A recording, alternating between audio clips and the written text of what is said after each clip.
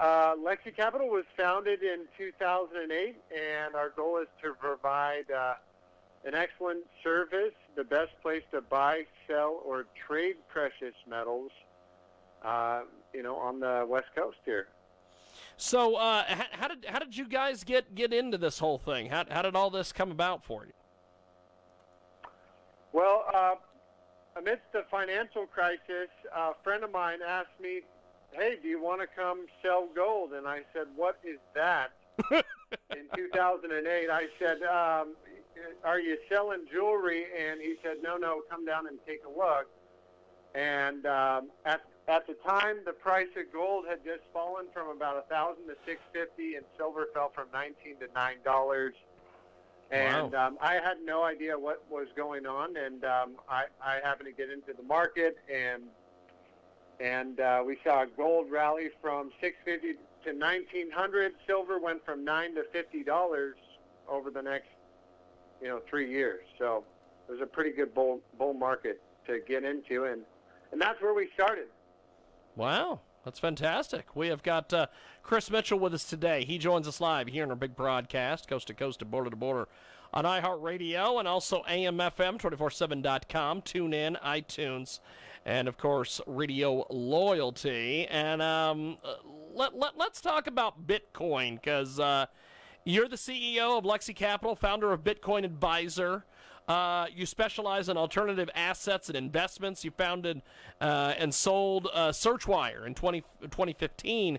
Talk to me about what happens with digital currency, because I know that there's a lot of folks that are kind of freaked out by digital currency because there's a potential for some of these some of these stimulus checks and things to possibly be put on a digital currency at a certain point. Talk to us about digital currency. I know that it's a big hot topic nowadays. Yeah, a lot of people ask, well, what is Bitcoin? I think it's really important to just know it's just digital money, so it's money you can send around the internet. As long as you've had a credit card or an online bank account, you've had digital money. However, Bitcoin was fundamentally a computer science breakthrough. It solved a problem that had never been solved before, called the double spend, which is if I'm going to send you a digital dollar, how do I prove to you that I didn't send a copy of the same thing to somebody else? Because in the digital world, it's really easy to make copies, things like photos, any kind of digital content. So here's what's important. The only way that problem was solved today was by trusted intermediaries called banks, right? They sit between us. We trust the banks to automatically debit our account, credit the other person's account every time you swipe your debit card or your credit card or even mail a check. So Bitcoin came up with this brilliant solution. It allows me to send you a dollar, prove that I didn't send it to anybody else. At the same time, we don't have the intermediaries in the middle taking a fee or slowing things down. So Bitcoin has really created a global version of cash, or gold if you want to call it that, and it allows anybody to transfer value to anybody else seamlessly over the global network and, over the internet, right from your phone. Here's what Bill Gates said, and I really love this. He was being interviewed on Bloomberg, and he said, quote, "Bitcoin is better than money, and it can't be stopped." Why? Well, let's say I try and send you that money. Let's say I'm in my hotel room in Tokyo, and I want to send you $10,000. Yeah. If I try to send you that money with a traditional bank, I've got to go down to the bank, fill out a bunch of forms. Even though I want to send you that money now, it's going to take several days and cost me $50. He goes, with Bitcoin, I just did it right now, instantly for free.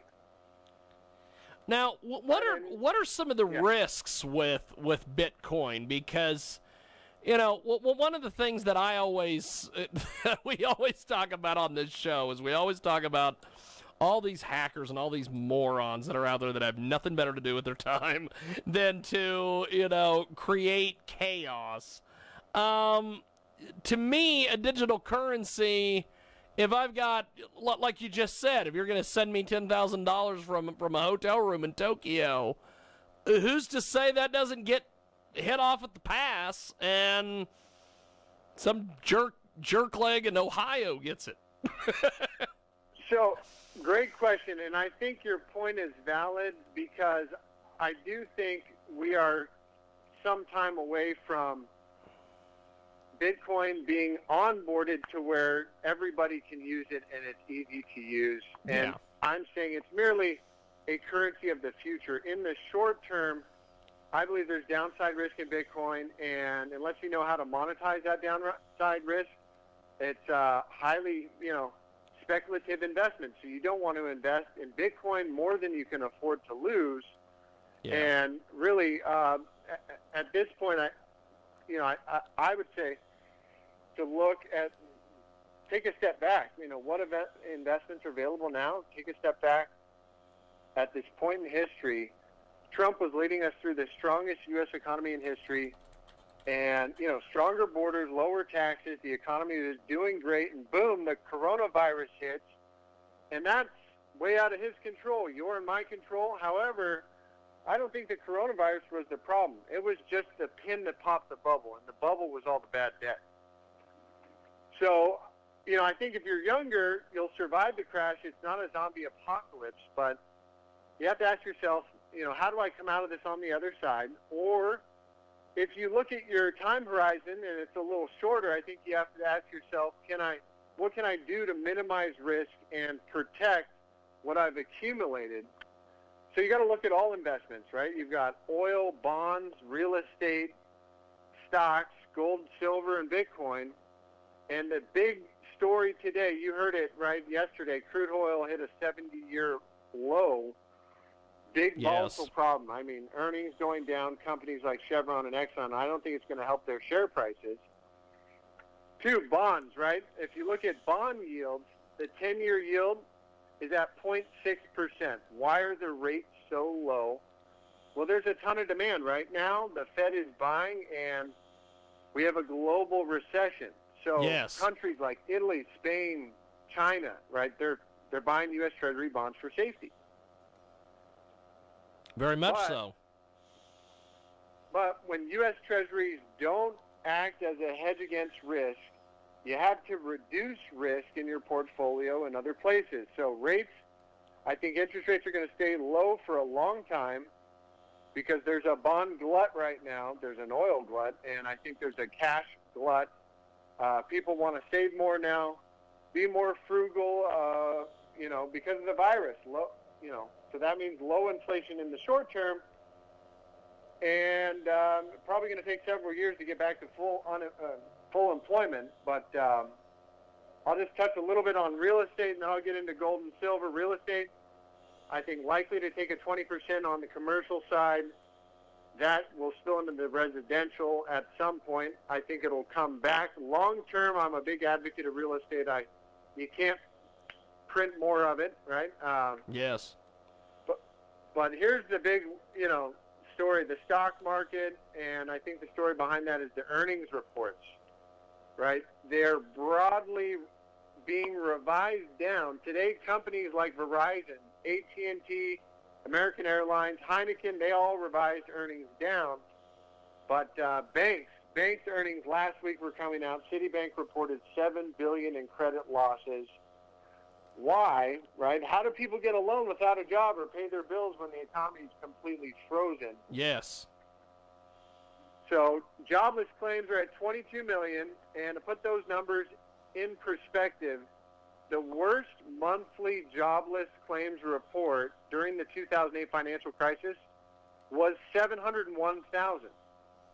So we're at 22 million, and the Fed Chairman Powell is projecting unemployment to reach 30%.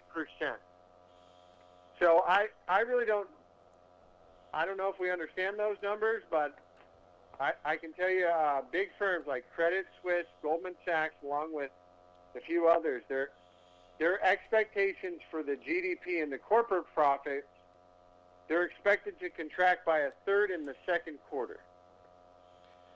So if corporate profits and earnings are going down, I mean, and you might say, well, why are stocks rallying right now off the lows, right? The Dow could be back at 30,000 by the end of the year. And I think we all know The same thing is happening. The Fed is doing another bailout. They're creating currency out of thin air. Yes. Right? Where do you think all that money comes from? Or where does it go? See, this is the thing, Chris. We have got Chris Mitchell with us today. He joins us live. He's the CEO of Lexi Capital, and he joins us today here on the telephone to discuss investments, Bitcoin, all the various things. Do you think with the way that you do Bitcoin with Bitcoin advisors, do you think that at some point, because of the fact that they keep printing money, essentially, is it going to have no value and people are going to be forced to go into Bitcoin? That's a great question. I don't think people will be forced into Bitcoin. I think actually people will wake up and realize, wow, why am I putting my money down at the bank at 0% interest when, I could have owned some Bitcoin, my own money, had possession of it. I think it's more of a, people naturally will gravitate towards something that is more efficient, right? If it's easier, sending money should be as easy as sending a text message, right? Yes. Why should you have to hustle down to the bank at 5 or 6 p.m. and hustle down to get your wire out before 3 p.m. or something crazy? Oh, I'm going to wait for my check to clear 5 business days and then you can move your money? No. Yes. With Bitcoin, it's done now, and I think our children in that generation they won't know what paper money is like. It'll be digital currency. But at this point, to bring up the money printing, that's what I was getting out to, is the bailout. Yes. The Fed, where does all the money go, right? There's $12 trillion on the way. They're buying assets like mortgage-backed securities and corporate bonds. And this is what I think is really interesting. The Fed is taking ownership of these companies away from the public, which I think is criminal. It's communist, and because we end up paying the principal and the interest on the debt in the future. And so I would suggest all this debt right now is a bomb exploding right in front of us. People don't see it, and it's just, frankly, I think it's because they're not educated. They were not taught in school about finance. Our education system is frankly broke. And, again, the stories are coming out right now that the banks are taking a huge hit because of the credit losses and their loan loss provisions, right? When they look at the loan loss provisions, the amount of cash on hand the banks have to make up for these people who can't pay their loans, right? The bank reserves are way, way too small. Yes. So the government is stepping in right now, filling in the gap with your money right now. That's where the bailout comes from, right? Because the more they print, the less your dollars are worth, right? Yes. So that's why I think, taking some action right now is critical. The stocks just rallied. This might be, your last chance to kind of diversify before stocks retest the lows. Think about it. With all the uncertainty ahead, the volatility in the markets is crazy. Why the stock market would be going up when the unemployment is skyrocketing and the negative financial impact of the virus is expected to be very high, that's anyone's guess. Yes. I just can't think of how the stock market continues to do this long term, right? With all this money printing around the world, I'd expect metals like gold and silver catch on as people realize this financial impact is going to be long term.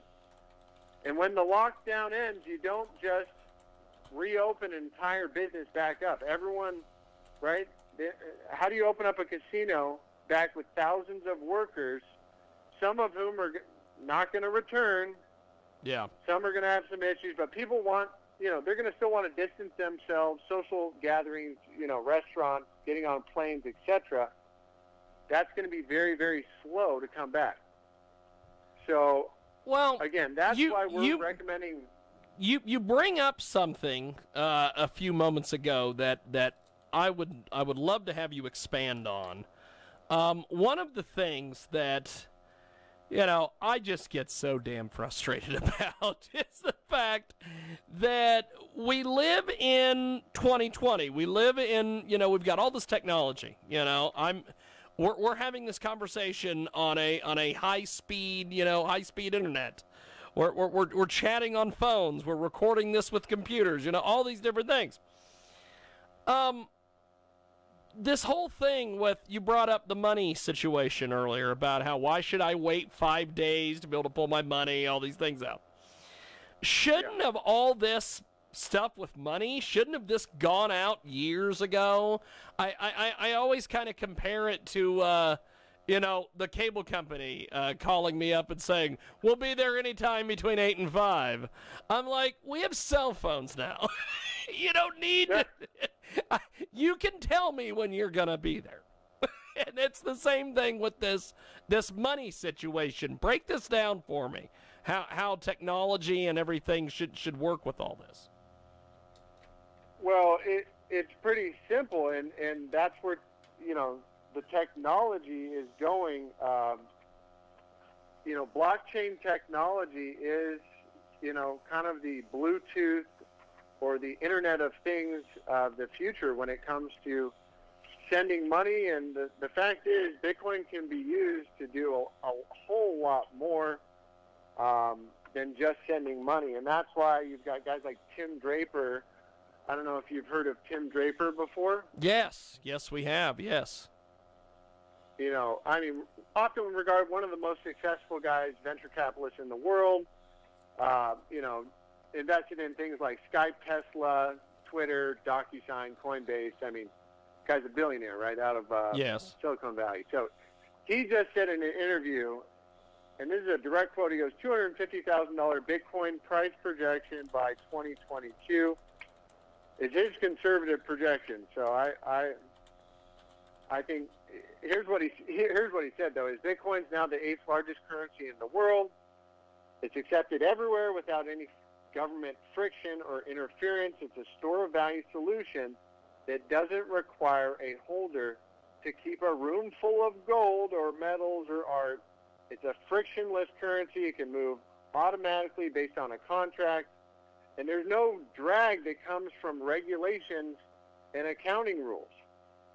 Hey, my favorite part about Bitcoin, there's a fixed supply. There's 21 million coins. It can never increase, so if you own one, power to you. I think it's something as a diversification. Again, I want to tell people I'm not a financial advisor. I don't give financial advice. But I think Bitcoin is used as a more speculative investment in the hopes that, hey, a very, very small percentage, like 1 or 2% of your portfolio is in there. Yeah.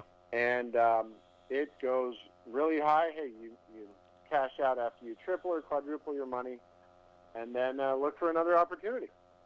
We have got a great guest with us today. He joins us live here on the telephone. Chris Mitchell is with us from Lexi Capital. He's the CEO.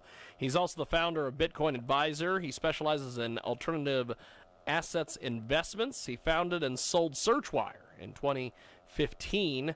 And so talk to us about that. You founded and you sold a company. Take us through all the steps with this. Well, coming from a real estate family background, I had my license from a very young age, and I was recruited to work for a company called Realtor.com, and being a very successful salesperson for them, I helped develop some of their top performing lead generation systems, because I worked very closely with the marketing department and top producing realtors across the country. And we came up with a marketing system that enabled agents to, get a lot of leads and be very successful. Yes. So what happened is I had an idea, and I left Realtor.com, started my own company, because 98% of new home buyers were starting their search from their phone before they went on their computer. And so we utilized a mobile application to generate buyer and seller leads for realtors and lenders, and thing exploded overnight. It was a very fun, exciting time. Awesome. So once you sell, you found a company, you sell the company. What do you do next? Well, that's why I'm doing what I'm passionate about, that I've been doing since 2008, because where there's a great crisis, there's going to be a great opportunity. And yes, I think this is absolutely one of the biggest disasters the world has ever seen, but it's also going to be one of the biggest opportunities. And if you're in the right place, I think you can really come out of this shining. You won't be smelling like smoke. And the stock market, that's where I'm trying to take a look at, because I think a lot of people think, hey, the market's just going to have a V-shaped recovery. And when unemployment's at 22 million, projected to go higher, earnings reports just starting to come out, I don't think it looks pretty. I mean, I really don't. And again, there's two primary reasons I believe everybody should have diversification into silver and gold, okay? Yes. And it's not for your portfolio, but really it's to protect your net worth at the end of the day. And the first reason, you protect against significant volatility in the stock market and in the bond market. And that's where the tremendous problems they're brewing right now inside the high-yield corporate bond market. So that's one reason. But the main reason for owning physical metals, and this is the reason I own metals personally, it's to protect against the significant decline in the value of the U.S. dollar. I see the dollar being devalued, declining between 30 and 70% of its value over the next 5+ years period. So if you don't have a significant percentage, I'm not talking about your portfolio now, I'm talking about your net worth in physical metals to hedge against the loss in purchasing power in a falling dollar. It's going to be an awfully bumpy road ahead, I think, for most people going forward. So hopefully you understand where I'm coming from. Hopefully that makes some sense for people going forward.